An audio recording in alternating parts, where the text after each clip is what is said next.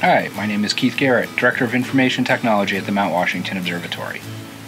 In addition to our world-class weather observatory on the summit of Mount Washington in New Hampshire, we operate and maintain 16 remote weather stations throughout the White Mountain National Forest. These solar-powered sites collect valuable meteorological data and transmit that data continuously over long-range wireless links to our summit station. This network is called the Mount Washington Regional Mesonet. Mesonet data is ingested into our 80-plus year weather database and disseminated to several places, such as the National Weather Service, where it is used daily in their models to more accurately predict the weather.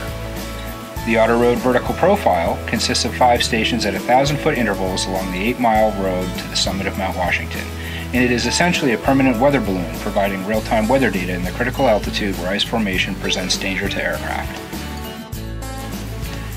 Students, teachers, and researchers are encouraged to use the data in their educational and scientific endeavors simply by submitting a request through our website. We provide live, real-time weather conditions from all of our stations on our website for the public to use free of charge. Keeping the data flowing from 16 different stations is a big challenge. Deep snows, heavy ice, destructive lightning, and hurricane-force winds batter our research-grade equipment constantly. We couldn't sustain the Mount Washington Regional Mesonet without the help of all of you who have supported us. Thank you so much for helping us keep the data flowing.